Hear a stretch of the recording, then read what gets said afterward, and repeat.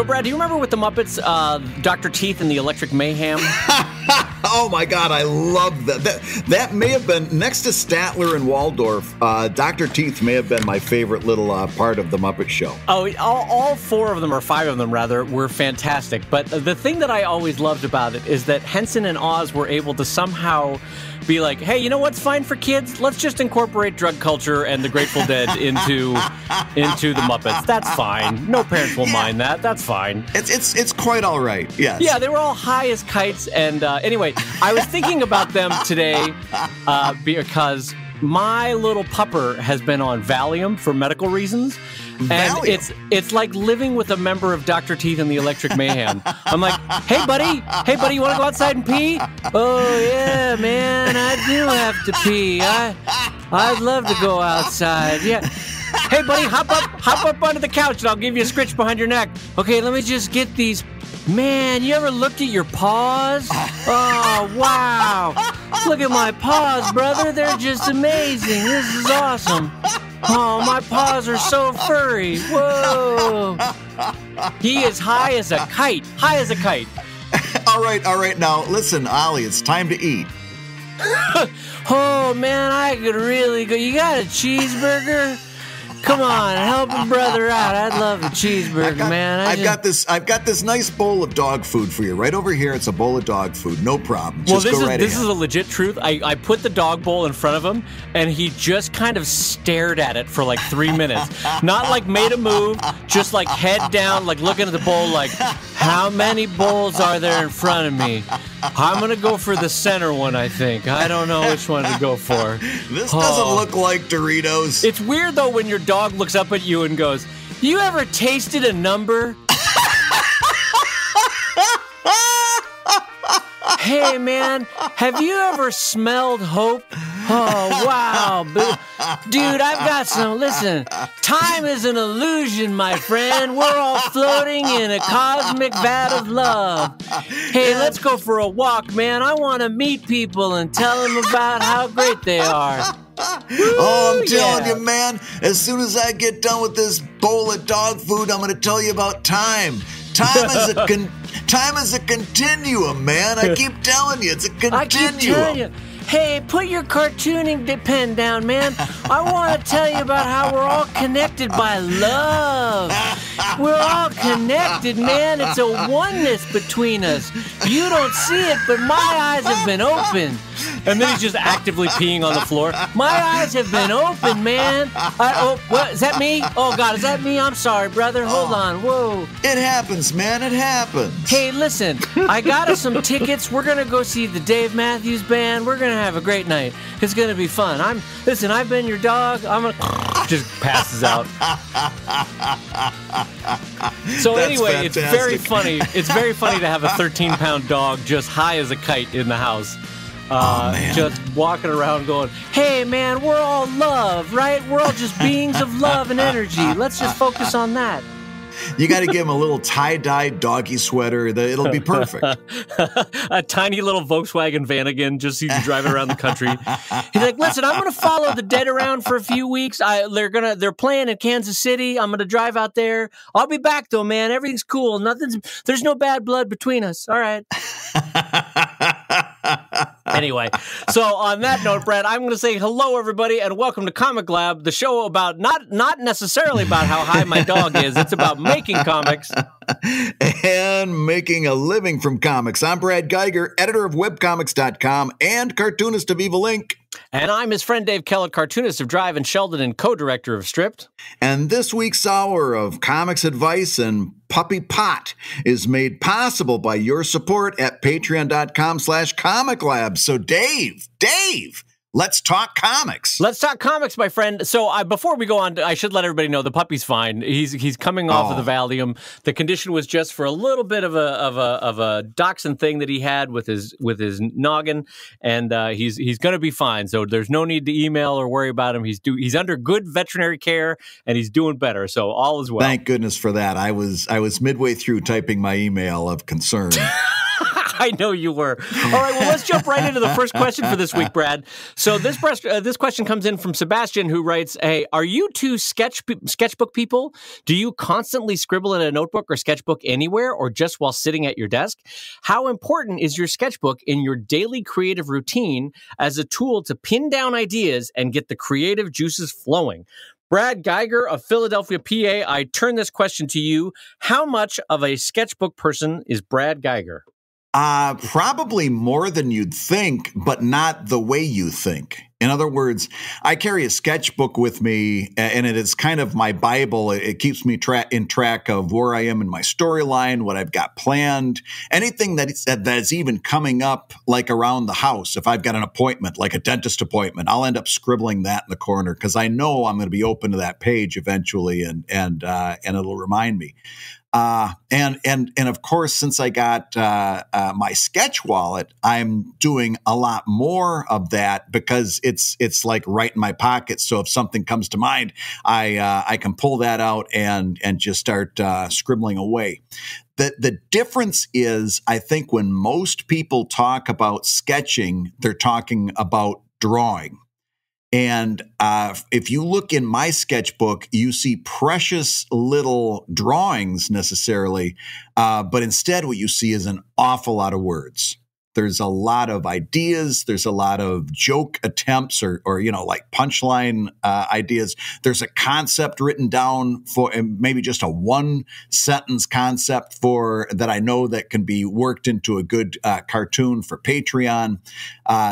There's of course storylines upon storyline going through, and some of them getting crossed out and reworked and all of that. If you open up my sketchbook, you'd find an awful lot of stuff there, but it's not what you're thinking. What about you? I am probably decidedly not a sketchbook person. Like you, though, I do have sketchbooks all around the studio, and I use them, especially with Drive, as part of my writing process. So there's a lot of ideas scribbled down in sketchbooks. And there's an occasional quick study. Like, actually, I did sketch out something for this week's Drive in a sketchbook, and then I took a photo of it and brought it into Photoshop. So I have done that kind of stuff.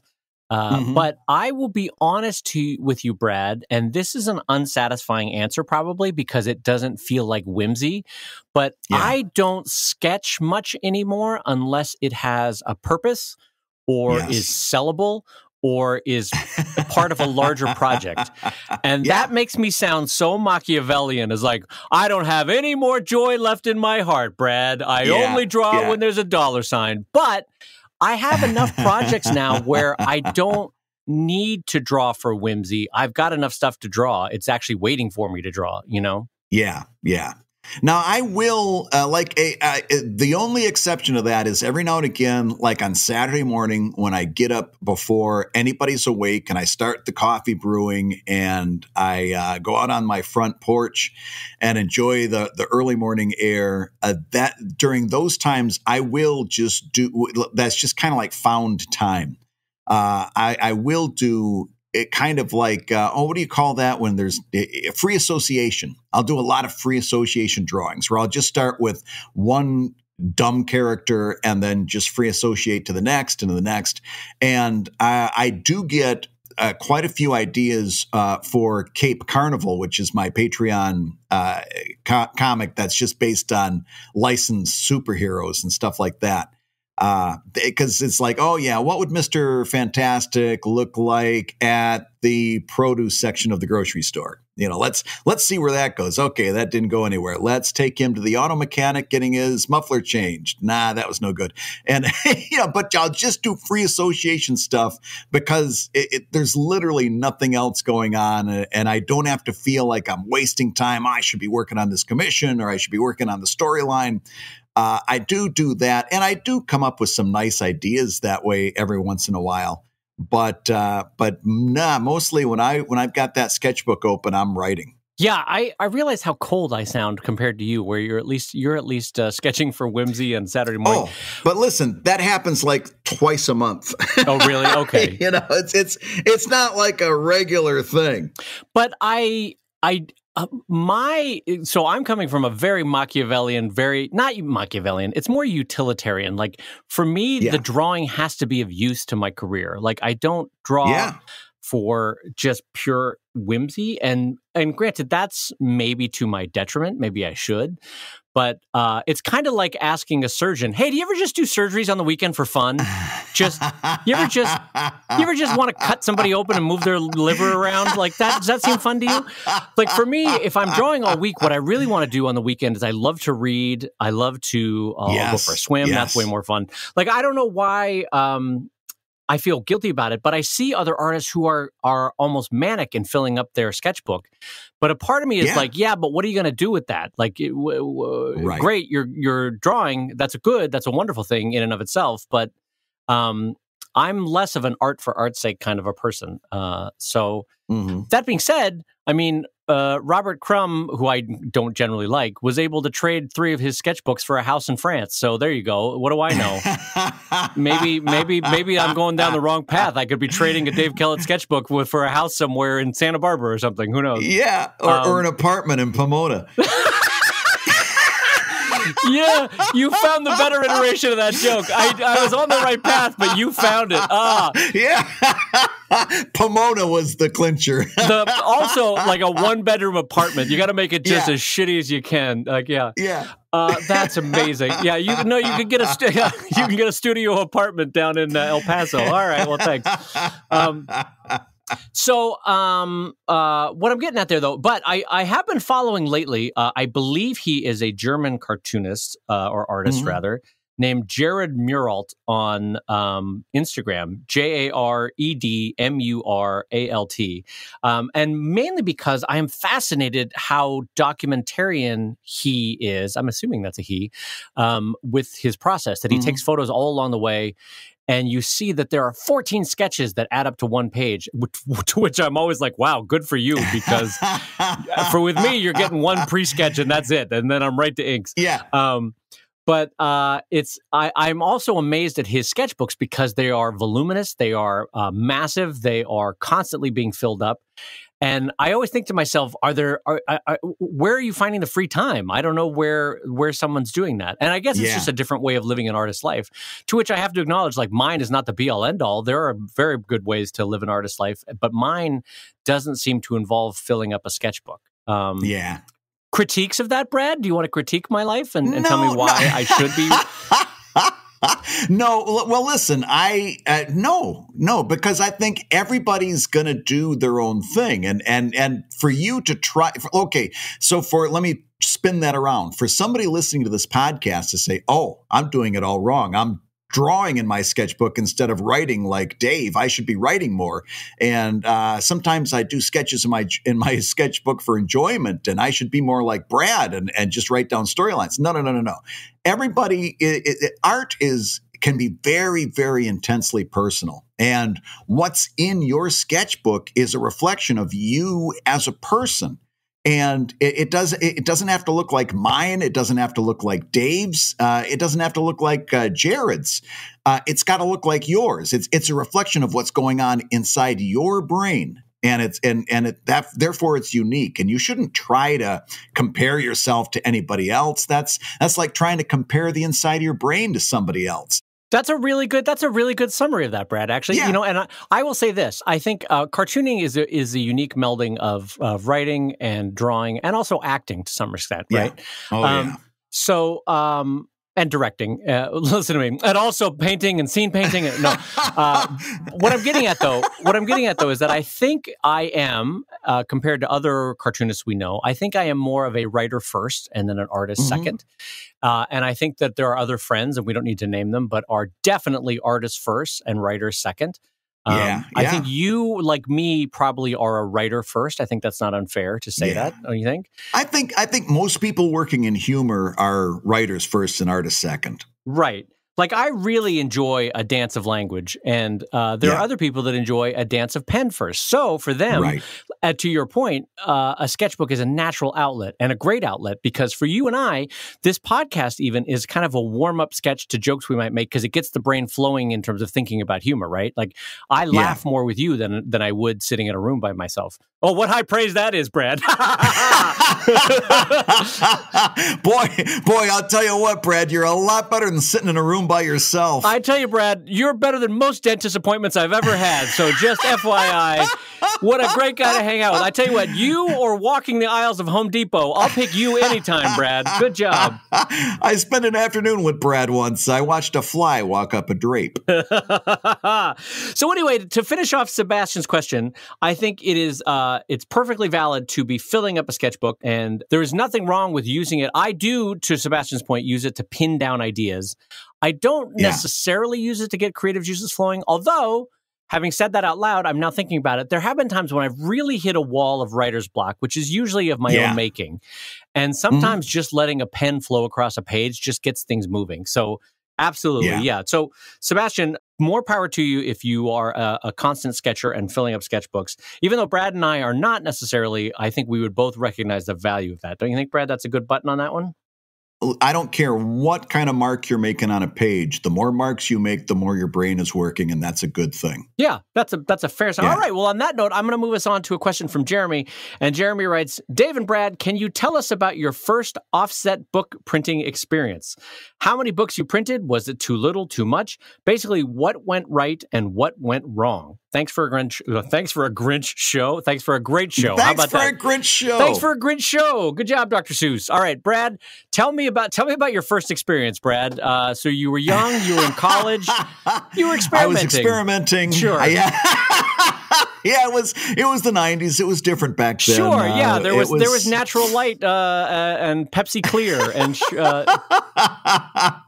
Zima. Oh God, don't forget the Zima. Oh my God, Zima. That's probably the reason I was experimenting. Zima yes. It was a sugary alcoholic drink. What was it? I don't know. You know what? I don't know. I'm going to guess it was something that came after wine coolers. You remember the 1980s, Bartles and James kind of dominated the sugary alcohol market with wine coolers. And then Zima came around. I'm not sure what that was, though. Oh, it's a lightly carbonated alcoholic beverage made and distributed by Coors. Oh, boy. So you know it's quality. About the alcohol level of a beer. Zima means winter in a Slavic language, but it doesn't say what it was made out of. Wow, that's interesting. Well, anyway, ComicLab solving the pressing questions that you had, such as, what the heck is Zima? And did Ziggy ever drink a Zima? That's my question. Oh, boy. Did Ziggy? Sorry, Brad and I were on a Ziggy run earlier today. Is what people need to know. We were just reading Ziggy punchlines back and forth to each other, and we came to the stunning conclusion that every Ziggy would be better with a trombone at the end. So it'd be like, "I went to the doctor, but he said no thanks." Wah, wah. You know, that kind of thing. That may be the best punchline yet. He just walks into the doctor, and the doctor says, "No thanks." Oh, I gave it the office. So to talk about my first offset book experience as opposed to my first experience, actually, this could work in either way, because my first experience was do it yourself. It was all right. All right. It was. This is a family show, Brad. Well, my first book experience was print on demand.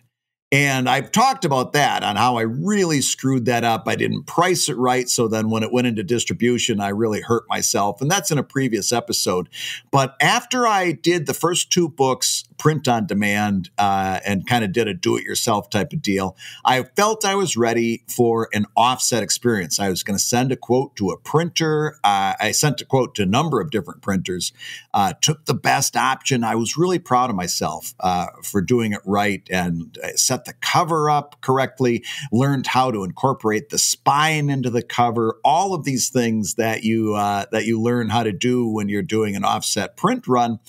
And I came down to the most important question of the entire thing, and that is, how many books do you want? And I was feeling very confident. Confidence may be my biggest problem in cases like this. I had a decision. Do I want to buy it? Do I want to get five?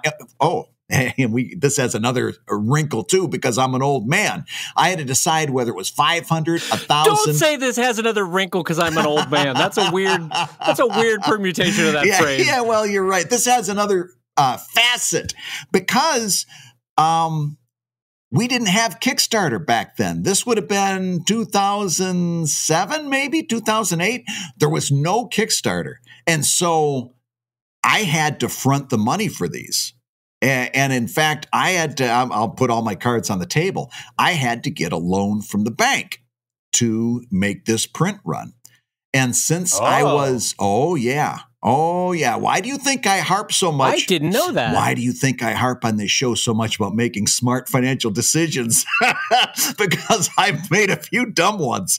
And I decided that if I was going to go through all of this trouble to take out a loan and to do an offset print run, I was going to buy go on the high end of books that I could buy, because A, it drove the unit price down.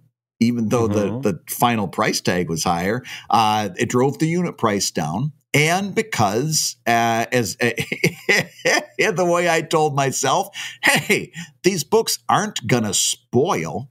It's not like you're buying milk. They don't have a shelf date. You're going to be doing cartoons for a long, long time. You're going to put these in the basement and sell them at conventions and appearances and on your website. So you might as well buy 1,500. And I'd say probably went perfectly. The end.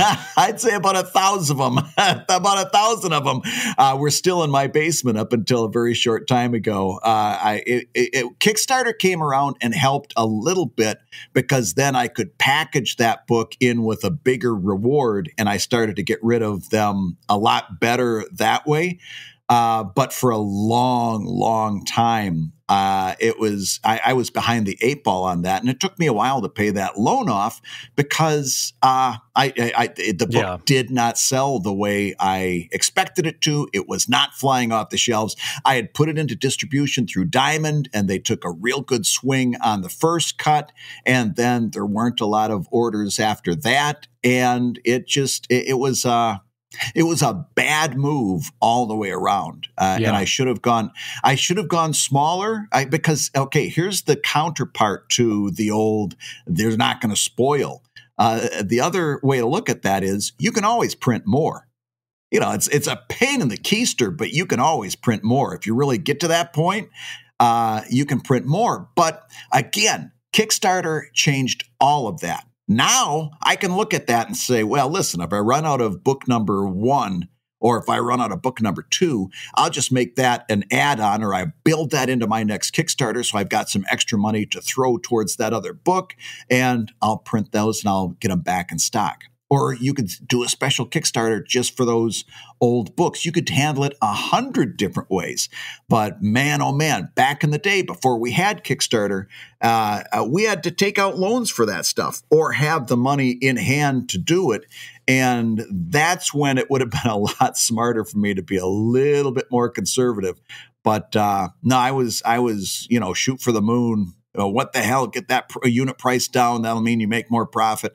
And I really put myself behind the 8 ball for quite a while. Plus, just out of like sheer happenstance, in the months that followed, I got my first. I started working with the first person that was collaborating with me as a colorist. That was Ed Rysowski, and that first book was black and white. And once the comic shifted to color, nobody was quite so much interested in the black and white books. Right. So that kind of sped things along too. So that was my first. So what I'm hearing, Brad, is unending series of successes is what I'm hearing on my end.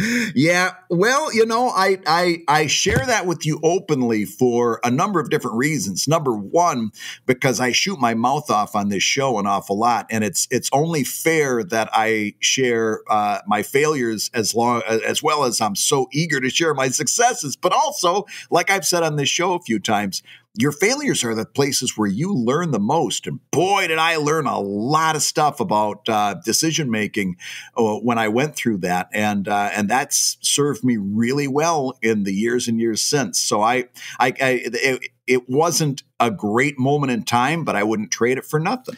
So what I'm hearing then is much like your first time. It was a lot of confidence going in that was followed by a lot of embarrassment and walking away kind of feeling sad about yourself. A lot of apologies. Yeah, not really knowing what you're doing. A lot of bad decisions were made. You came at the problem the wrong way. The whole thing was, okay. Yeah, I for sure thought it was gonna be a lot bigger than it was. All right. Oh God. Well, that got me. Dang it. That got me. Stupid joke. What a stupid joke. All right. Anyway, so I have two offset experiences to share. One is in my college days, and one took place a decade later. It took me a decade to do the second one.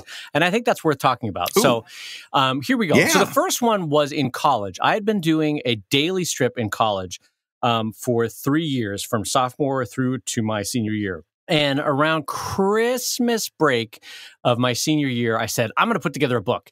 And the entire idea for this came because I went to a school in Indiana called Notre Dame, and there was another school called IU, Indiana University, down the road. And they had a cartoonist who was like a year ahead of me, and they had put out a book. And I, at like whatever it was, 2021, was like, wow, somebody in college could put out their own book. This is incredible. And frankly, Brad, I say that because you kind of need to see that a thing can be done sometimes before you think, oh, well, Brad Geiger, could do that thing too, Sometimes you don't have the self-confidence at 20 or even at 40 to go, I'm going to do this thing that no one's ever done before. But it's really helpful to see that someone else has done it before. Anyway, long story short, this other college kid at IU had put out his own book, and somehow it had ended up on the campus of Notre Dame, and I flipped through it. I was like, hey, this is pretty good. And so I reverse engineered how to do it. I took it to a local print shop and I said, hey, I'm a cartoonist. I want to make this. How do I make this? And the guy said, well, if you bring me a bunch of mocked up pages, we can photograph it and make a book out of it. Because this is back, by the way, pre-digital kind of days, Brad. Right. So I would have mocked it up like a newspaper page. If anyone out there remembers how they would have done it back in the day, it would have been a lot of clippings that were literally pasted onto a page. And then they would photograph the page, make a plate out of it, and print that, right? Now, what were you? This is a question that only I could ask. What were you using to affix the clippings to the page? Were you using wax or glue? I was using whatever the school newspaper had around that I could use for free. So I don't remember. Oh. It probably would have been wax, I think. That was my favorite part about the old days of newspaper compositing, is that they had these little wax melters, and you would slide the paper through there. It would put wax on the back of them. You'd affix it to the larger page that represented the whole newspaper. But since it was wax, you could peel that off and repaste it, and peel it off and repaste it an almost infinite number of times, and it wouldn't wear out because basically it was just wax. Much like Brad's first time, he wished he would have waxed. So anyway, that's right. So I'm going to keep going back to that joke. Anyway, so I produced all the pages, but then I got to the cover and I was like, well, I want to do a color cover. And the guy's like, well, all right, you'll need to bring us a painting or something that we can take a photo of. And I was like, wait a minute, what? No, hold on. And so I hired a friend of mine who, he was the first person I ever knew who knew how to do Photoshop. He had a copy of Photoshop 1.0, which had come out like 4 years earlier. And It couldn't do layers. It couldn't do anything. It was just Photoshop 1.0. And we go to bring the file to the printer on, I think it was a Jazz drive, an external Jazz drive. And the file was too big. We couldn't fit it on the Jazz drive to bring to the guy's Macintosh at the print shop. So I had to take a bunch of elements off of my book cover so that the file would get smaller. Like, just the data. I just had to take out chunks of the drawings, take out chunks of color. So it ended up becoming a 2-color cover that had big chunks of the drawing missing, right? And so I brought that in, they printed it up, and I did 1,000 of them because my thought was at the time, the school that I was going to, Notre Dame has about 8,000, 8,500 students, right? Not gigantic, not like a Texas-sized university, but a pretty good-sized university, not like a community college. And I don't know why, I just did basic math in my head. I was like, well, I think 1 out of 8 students at Notre Dame would like a book. So sure, I'll do that.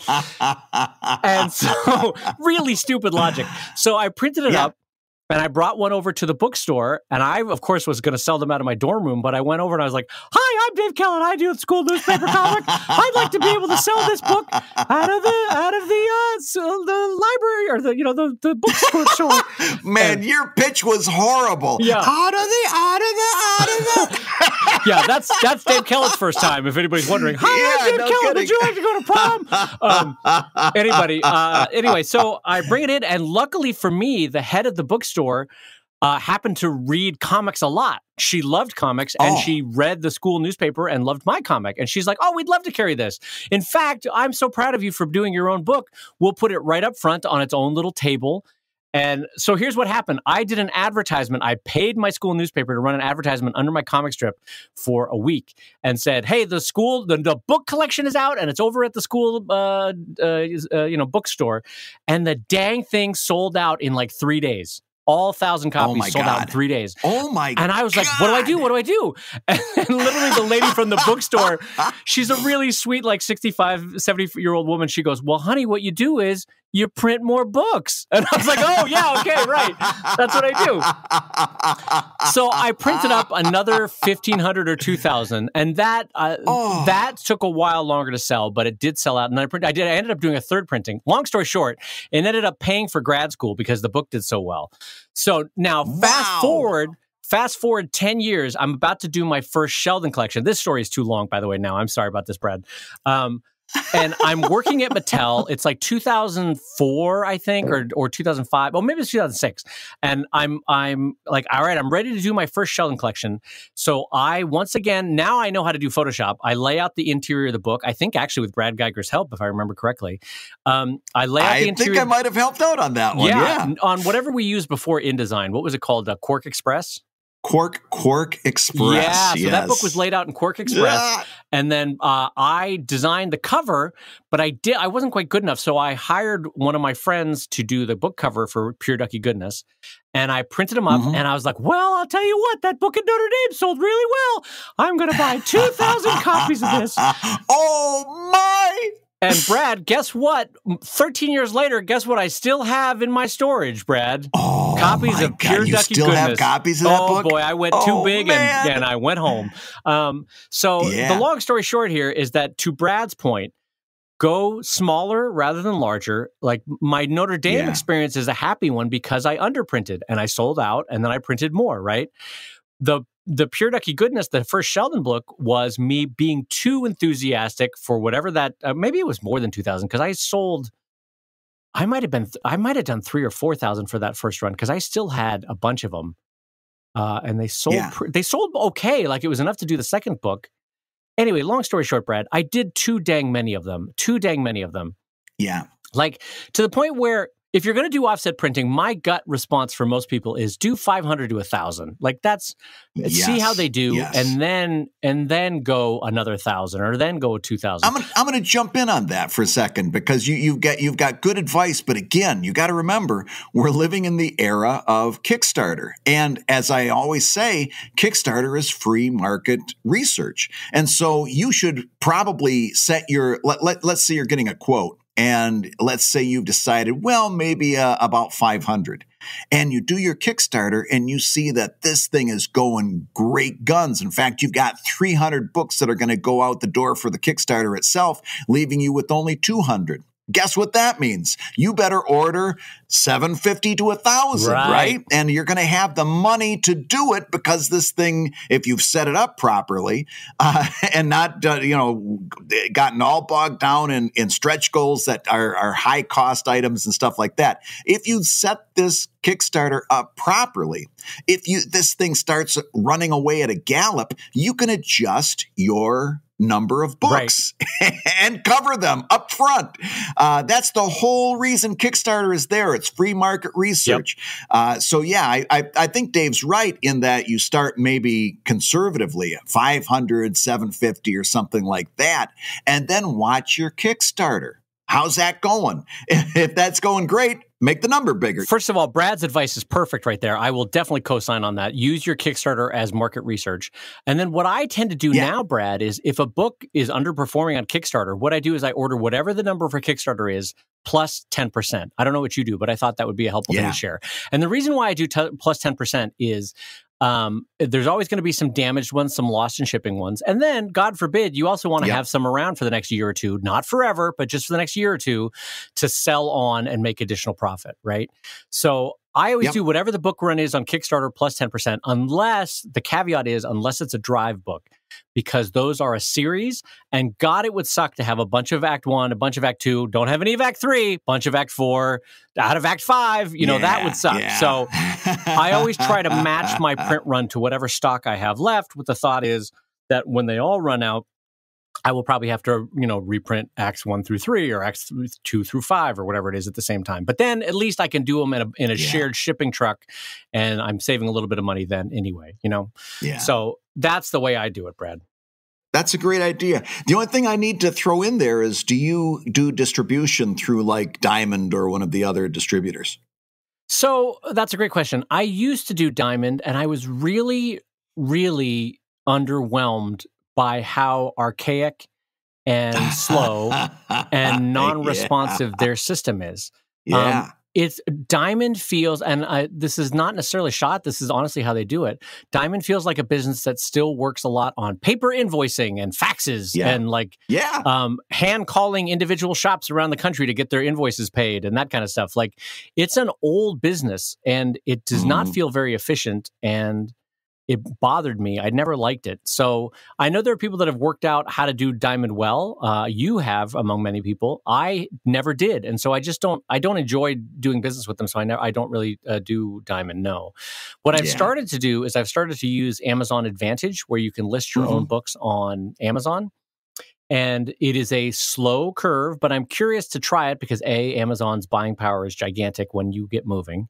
And then B, I feel like it's a slow curve that will eventually go not elliptical. It'll be a curve that'll rapidly shoot up at a certain point. Like I'll sell 2 copies this week, 3 copies next week, 8 copies the next week, that kind of a thing. So I'm early on in the process with that, but I'm slowly getting all my books listed onto Amazon. So that's what I do. How about you? And you tell me about your Diamond experience. No, I agree. I still hang with Diamond, but I'm putting a lot more steam, and it's a topic that we really should talk about a little bit more in an upcoming show.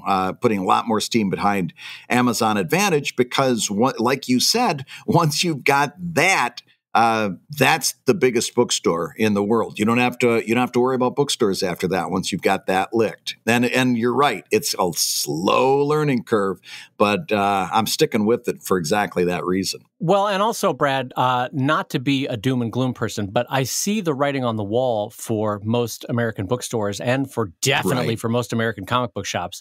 And Diamond is not long for this world for the simple reason that comic book shops are not long for this world. I feel like we're only a few years away from a serious, as if there hasn't been one already, but a much more serious drop in comic book shops as they become less and less viable.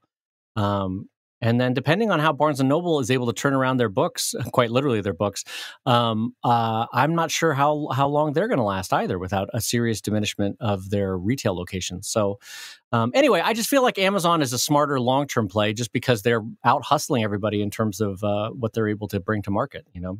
Absolutely. I agree with that 100%. Hey, if you're listening while you work, take a minute to stand and stretch. And while you're doing that, we're going to tell you why you should join us on Patreon. When you do, you're going to get hours and hours of podcasts that we've recorded just for backers. And exclusive Patreon posts that go even deeper on ComicLab topics. And access to our exclusive Discord server, which is a thriving community of professional cartoonists. So you can support the show you love and get tons of actionable resources for your own cartooning. And listen, if you can't swing a pledge this month, we get it. No worries. Yeah, listen, you can still support the show by rating us wherever you get your podcasts. Just leave a 5-star review and a few kind words. That, along with mentions on social media, is incredibly helpful. Now, everybody, let's talk comics. Well, Brad, just a reminder, this is week 5 of our 10-week sponsorship by the good folks over at Wacom, WACOM.com. Yeah. And Brad, I got to tell you, so I, as I mentioned a few weeks back, have 3 Wacoms in the studio. I've got my old workhorse, the 21UX. Mm-hmm. I've got the smaller Cintiq Companion that Beth works on to color drive and Sheldon and all sorts of other stuff. And then I treated myself, Brad, a few months back, and I got myself that Wacom Pro 24, and it is like...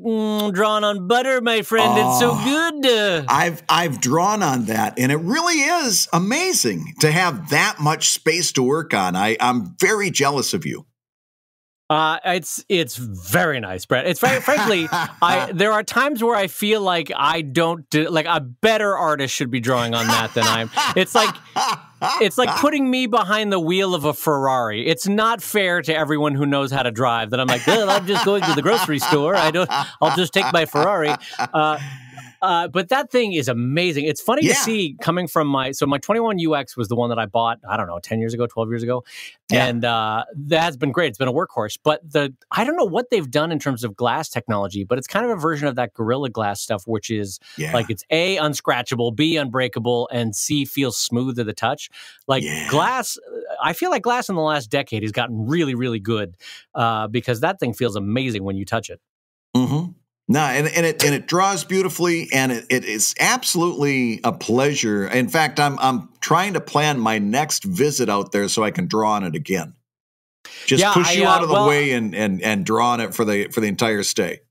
No, I won't let anyone else draw on it, Brad. It's mine. No. But anyway, so it's really a delight to have Wacom as our sponsor because it is part and parcel of everything that we do here in the studio. So a huge shout out to them and a thank you for back at ComicLab this week.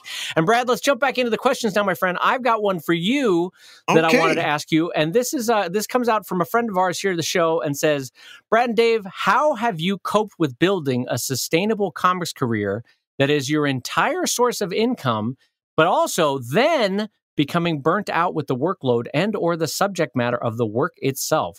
So, Brad, this is something we can both put our thought behind because we've kind of both had this happen at different points. You pour everything into Evil Ink. You love it. Oh, it's delightful, Brad. It's everything you wanted. And you've turned it into a career. Oh, my God, Brad, the thing that you love is now making you a living. Oh, Brad, 5 years pass and you hate it. Yeah. What do you do? What do you do? I wouldn't say hate, but it's some of the sparkles. The bloom has. Oh no, I wasn't actually accusing you of hating Evil Ink. I was saying like in this imaginary scenario. Sorry, I'll do it for me. Like I've put all my lifeblood into Drive. I'm almost done with the story, but now I kind of don't care anymore. Like what do I do? Well, listen, you've got to listen to your body, and the answer is there is no answer. I mean, burnout is going to happen. You're going to have highs and lows in your creativity and in the normal procedure of what you're doing. What I've found works for me is a couple of things. Number one is to pivot. Right? It's like, okay, when Evil Ink is still kind of the centerpiece of what I do, but other projects like Courting Disaster and Fables and later on After Dark, those were all pivots from my main comic. And those were ways of doing something completely different, exercising some different muscles and being able to do that. And then what I found out was, when I came back to Evil Inc., I was a little bit recharged because I was doing something a little different that enabled me to do something. And they say a change is as good as a rest. And the other part is, honest to goodness, if you need to rest, you need to rest. You need to take a little break and find maybe something else to do. And I did this with Greystone many, many times. I just made Greystone whatever I wanted it to be for a little while. And that's really how Evil Inc. came about, is for a little while I wanted to write about supervillains. So Evil Inc. became about supervillains for a little while. And so I would say don't get penned in by preconceived notions.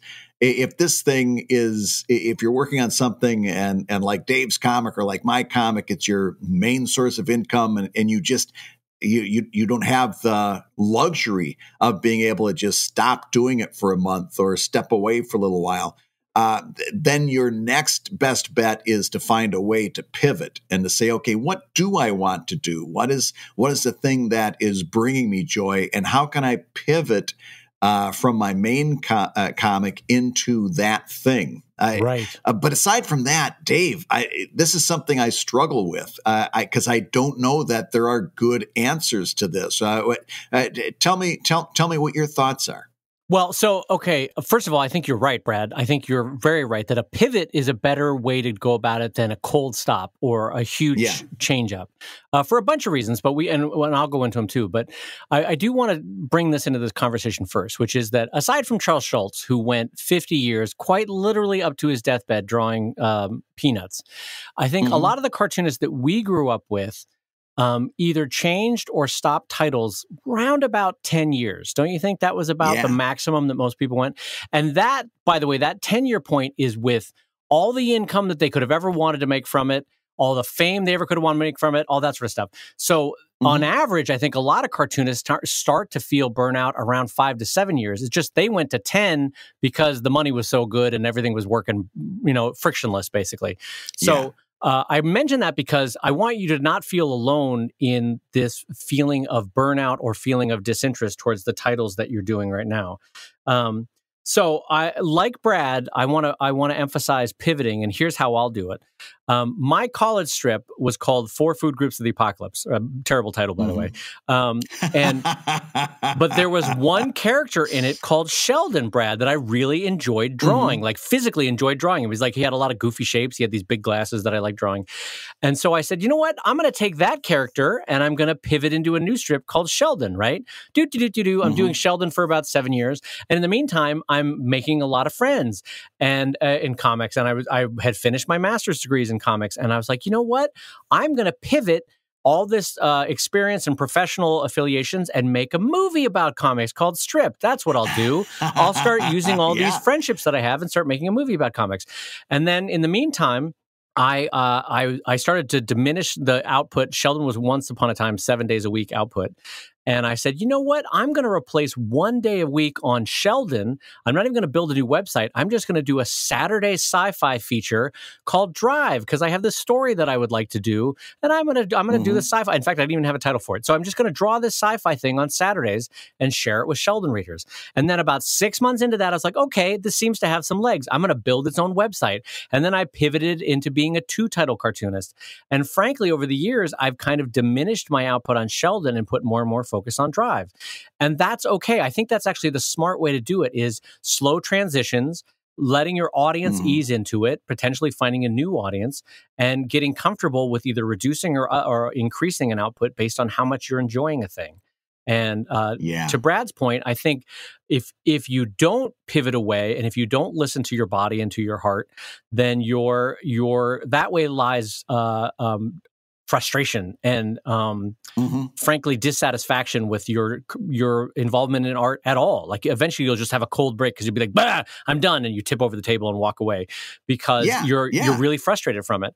Whereas I think if you transition, if you pivot, like Brad and I have both suggested, then you maintain all the joy, the satisfaction, the excitement about cartooning, and you just direct it towards the new thing, while maybe continuing the old thing if that's comfortable for you, or maybe slowly editing it, that kind of thing. I think that's the better way to do it. Because also, let's not mince words here. If you have, and it sounds like your question does, if you have a set income from a thing, you can't be so ballsy and egotistical to be like, who needs money? I'm post-capitalist over here. I'm going to live under a bridge and I'm fine. That's all I need. Yeah. Like, it's nice to be able to buy a head of lettuce and a loaf of bread from time to time. So don't completely walk away from that income, and or supplement it with outside artists if maybe that's something you'd like to do.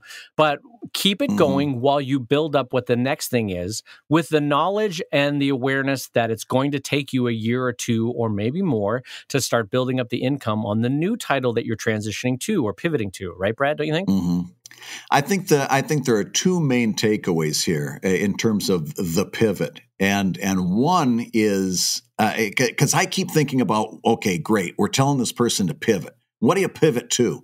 Right. Anybody can just yell pivot like Ross on Friends at the bottom of the stairs trying to get the couch up. Right. Anybody can just yell pivot. But where do you pivot to? That's where my mind is going next. And so here's a couple thoughts that I want to bounce off of you. Number one, without getting too Marie Kondo on you, I think you've got to find your joy. And in other words, you've got to realize that your pivot could literally be any topic. It could be any, a category.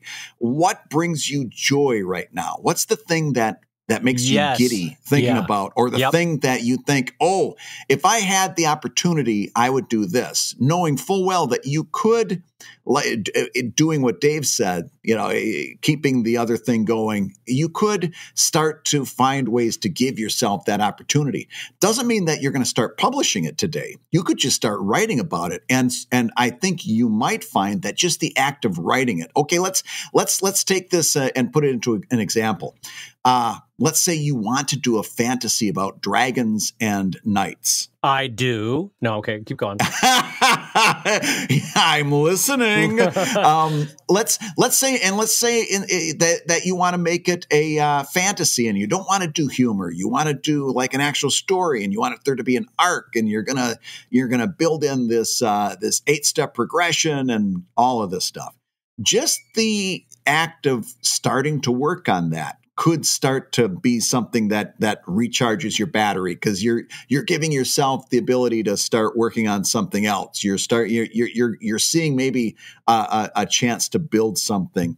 But wherever your joy is, just start working on it. Just start giving yourself the permission to spend a couple hours on it. Maybe a couple hours a day. Maybe it's only a couple hours a week at the beginning. But give yourself the opportunity and the permission to start. And the other thing I want to throw out there is this. We're all comics people. We're all in comics because we like doing comics. We love the form, and we've found an aptitude of drawing and writing. But I'm gonna put it out there that maybe your pivot isn't necessarily a comic. Maybe you take what you learned in comics to the pivot, to the next thing. Very similarly to what Dave did with Stripped, where, of course, Stripped was based on the concept and the topic of cartooning. But what if Dave had done a movie about sailing boats? All right. He could have taken what he learned in several years of doing independent comics to that movie project. And I have every indication that if Dave wanted to do a documentary about sailing, it would be a really great documentary. It would be a documentary I'd want to watch. Thank you, Brad. So that's right. So I guess what I'm trying to say is, A, try to find your joy, find that thing that sparks even a little bit of joy that you can kindle into a flame. And number two, don't limit yourself to thinking that it's got to be a comic. Yeah. Maybe it's going to be something completely different, or maybe just a little bit different. Maybe it's a limited animation thing. Maybe it's, God knows, maybe it's a greeting card. I don't know. Maybe it's something different. Right. Maybe it's something small and personal that won't be shared public that helps you rekindle the love for comics in general. Yeah. So like sometimes your brain just needs the ability or the chance to let itself rest or direct to something else. And then you'll find a rekindled love of comics. That's also happened for me. Yeah. But I want to put a pin in Brad's idea and take another step or a different stab at this because so Brad said, find the thing that's sparking joy in a Marie Kondo kind of way. And I think there's a lot of wisdom to that. I think Brad's right. I think find the topic, the subject matter, the genre, the style, the look that makes you go, oh, and focus on that for a little while, right? That's a definite possibility. But I also want to speak to something else because I suspect that this question asker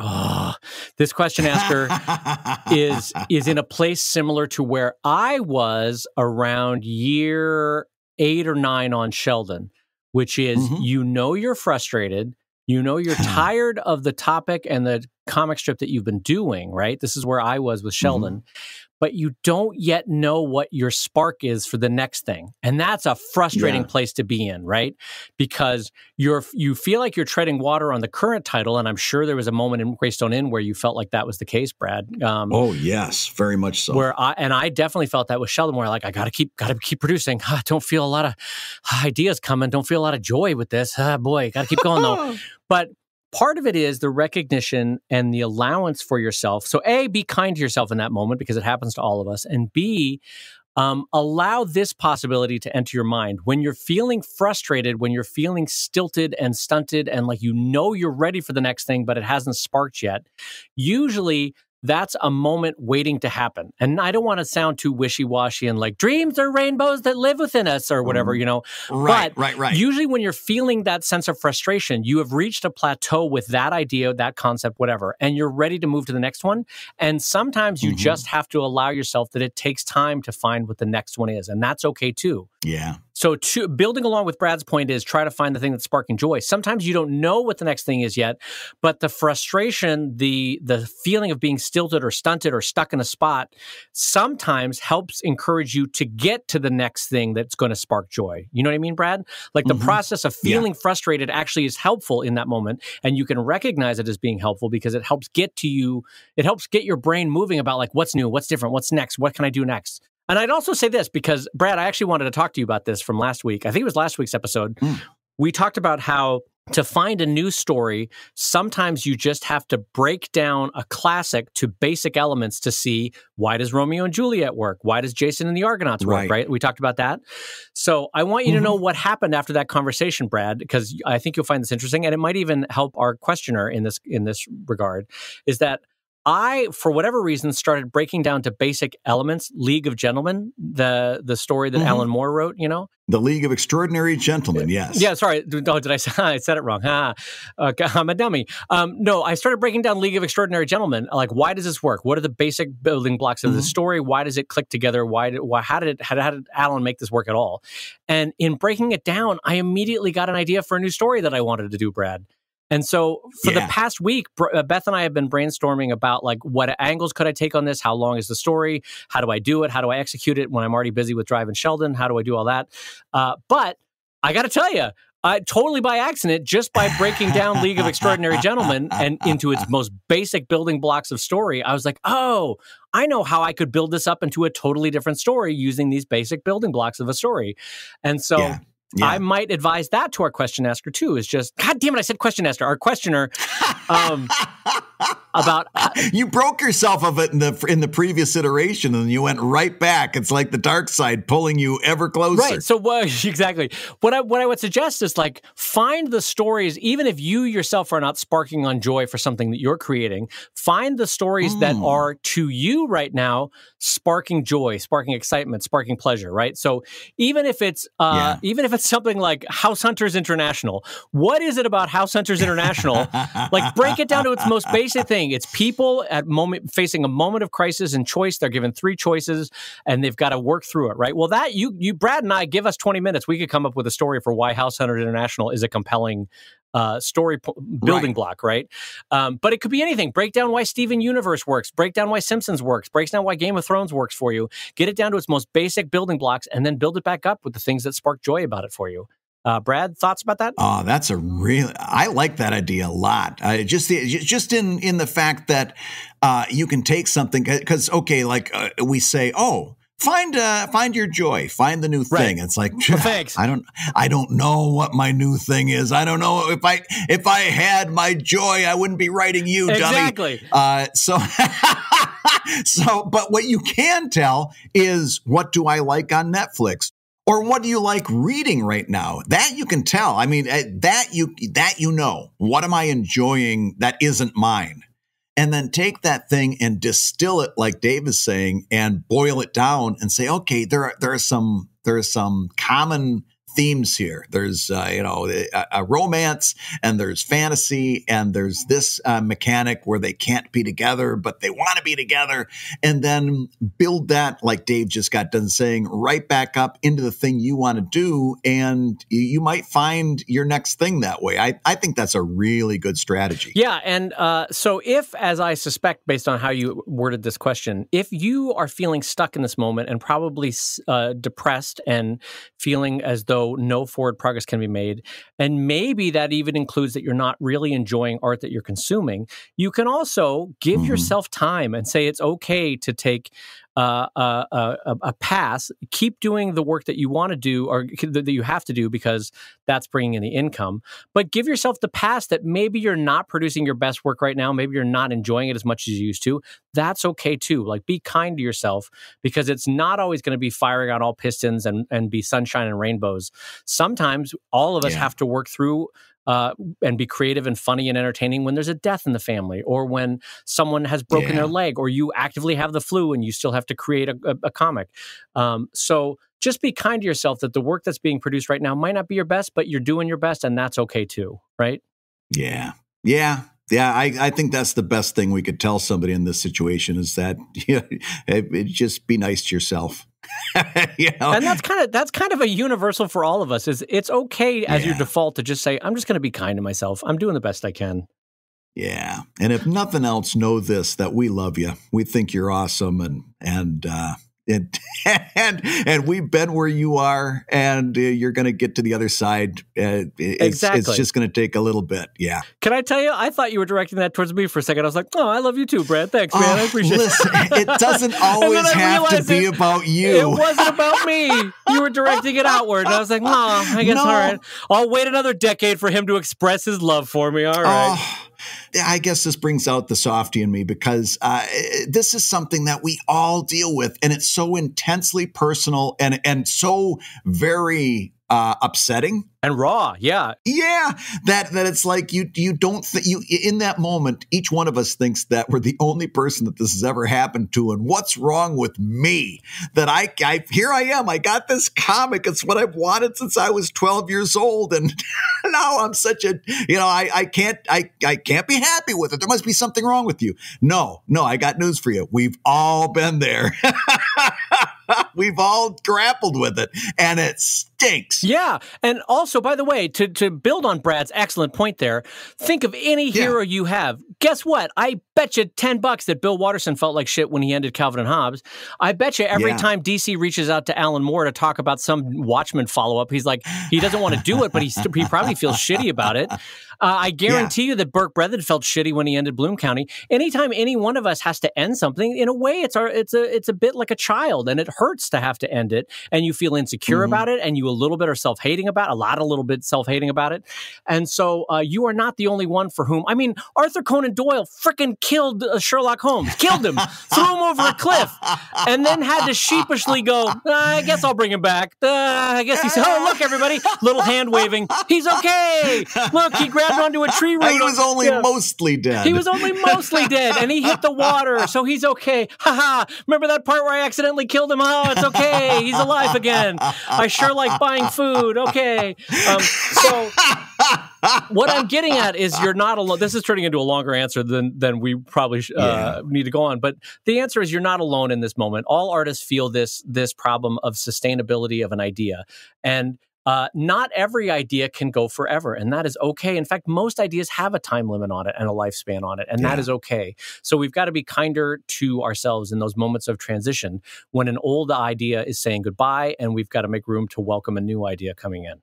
Yeah. Yeah. And one thing, keep us posted. Let us know how it's going. You've got, there'll be more months, more shows. I'd love to hear a follow-up on this one. This is what I'm interested in hearing a follow-up. Yeah, and speaking of a follow-up, here's a good one, Brad. This comes in from Jeff over at patreon.com/ComicLab. And Jeff says, Brad and Dave, are there any things you would like to avoid as you move forward in your careers? Are there any trends or concerns that you feel it necessary to plan around? Thank you for sharing your joy of comics. So, Brad, this leads directly from that question, which is very much an internal, to one that's more broadly focused for all of us. Yeah. But I guess in this case, what do we specifically want to avoid?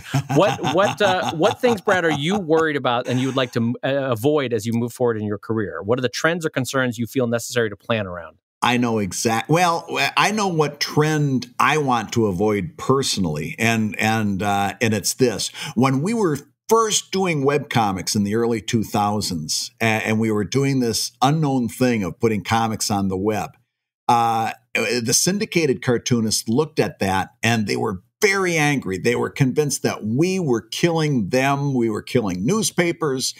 We were giving it away for free, which was never accurate. We were running an ad-supported business model, but for all the exterior, it looked like we were giving it away for free, and we were very much outcast for that. And instead of being able to look up to mentors in cartooning, we ended up having an adversarial relationship. And at the same time, we were saying to them, listen, this is very simple. You can see the writing on the wall. You can see what the internet is going to do to print publishing. This is not going to stop. You can't put the genie back in the bottle. And come along with us. This has some real upsides. And they could not see it. They were convinced that it's just, here's the deal, and you guys are wrong, you guys are bad, and that's all there is to it. And when you'd actually have a face-to-face conversation with some of these folks and say, okay, here's what you got to do. You set up a WordPress site, and immediately their eyes would blur over and they'd say, nah, that's it, I'm out. I'm not doing any of that. I don't understand it. I don't get it. I don't want it. I'll just go back to the newsroom and hope for the best. That's what I want to avoid. And I'm telling you, we say that in a snarky way. I don't want to become those that old guard. And well, listen, we said that on Webcomics Weekly, right? In 2005, we said, I don't want to turn into those guys. And it was kind of like, I don't want to grow feathers and fly around the room. It was something that couldn't have possibly happened. 10 years later, when we say, I don't want to turn into that, we say it with a lot less chortling and chuckling, because already we see in so many different ways that it not only have we turned into that a little bit on topic A or topic B, but how easy it is to fall into that, right?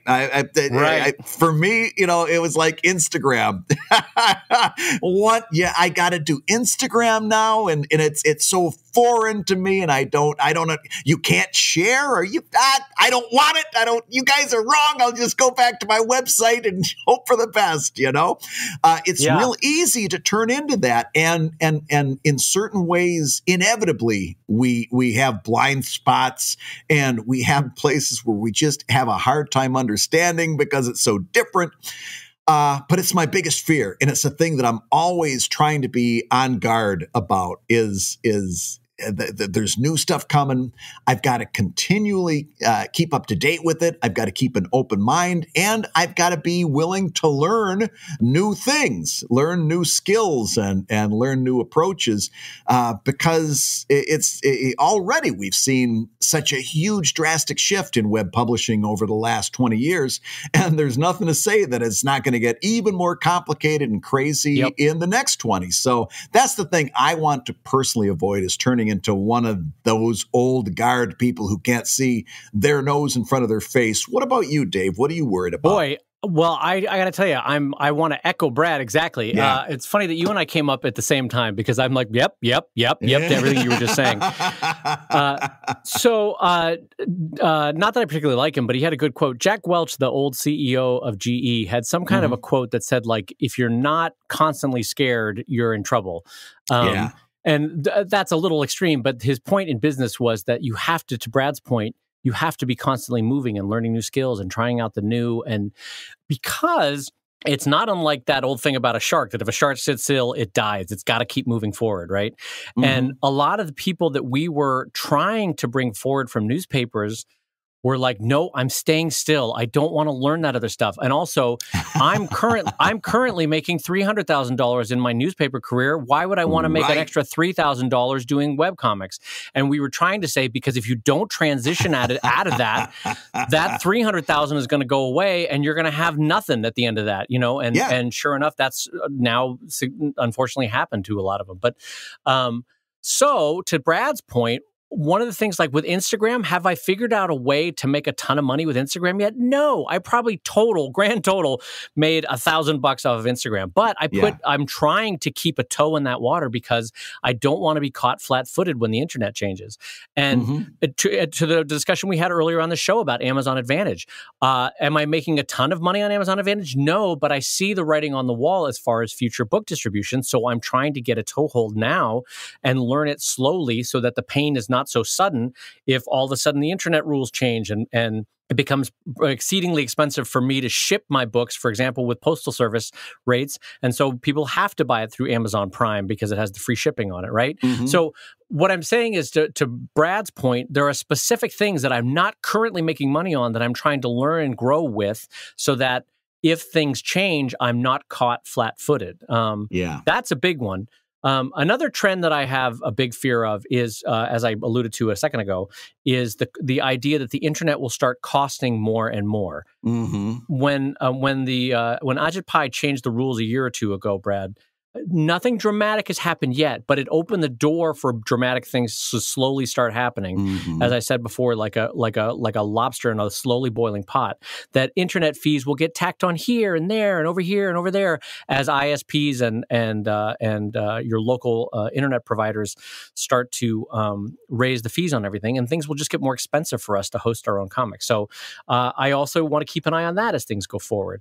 And then in general, the big trend that I want to avoid is that Brad refusing to express love for me, even though I've asked him specifically. I tried to teach him that, Brad, unlike your comics, eros is not the only type of love.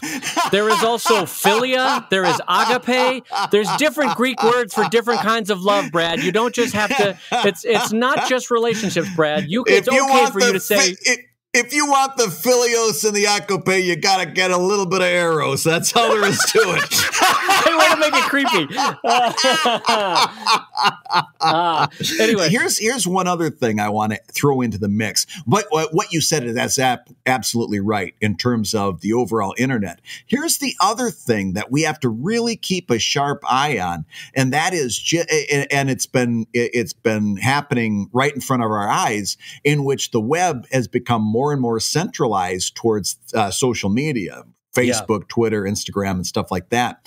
And it's a trend that I'm definitely keeping my eye on, in that social media maybe started out as promotion, and now it's publishing.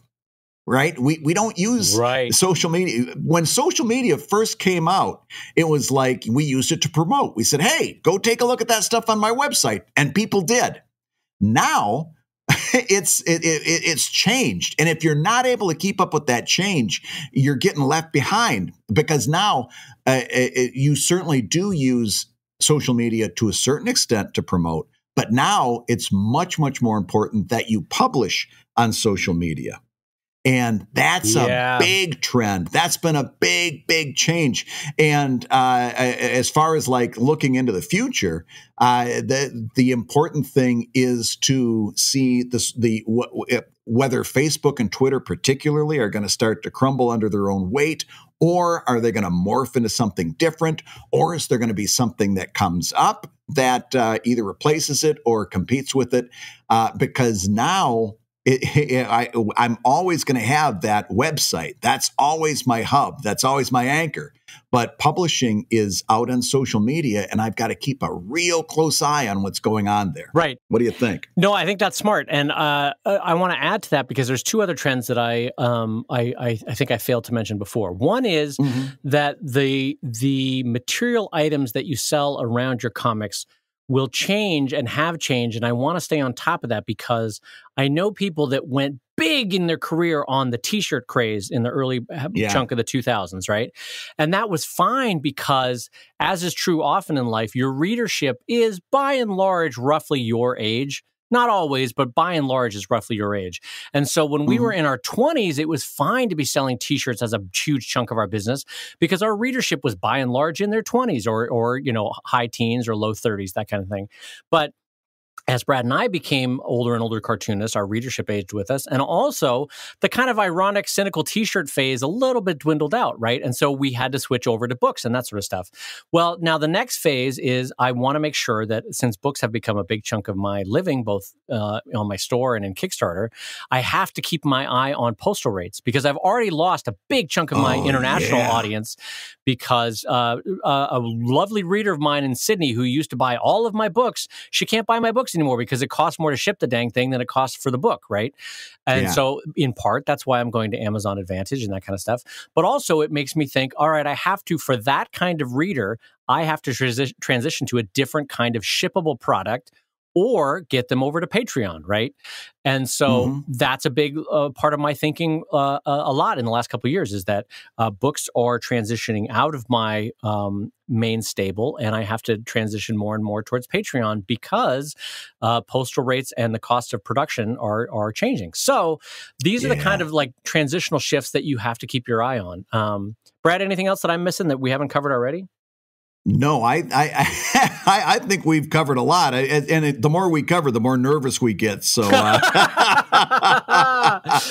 so maybe we bring that one to a close before I break out into a cold sweat.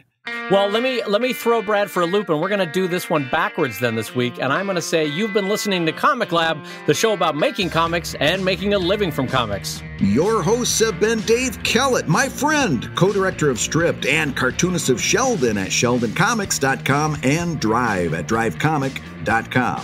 And my delightful friend Brad Geiger, the editor of webcomics.com and cartoonist of Evil Inc. at evil-comic.com. The Comic Lab theme song is used with permission from Andy Creighton at theworldrecord.net. This episode and all episodes were edited by Matt Woodard of Woodsong Productions at www.woodsong.media. And this show, along with the previous 4 and the next 5, did I get those numbers right? You did indeed, my friend. Have been sponsored by Wacom, and you can check out all of their fine products at Wacom.com. That's WACOM.com. And Comic Lab is made possible by your support at patreon.com/comiclab. So we'll go ahead and say that twice. Patreon.com/comiclab.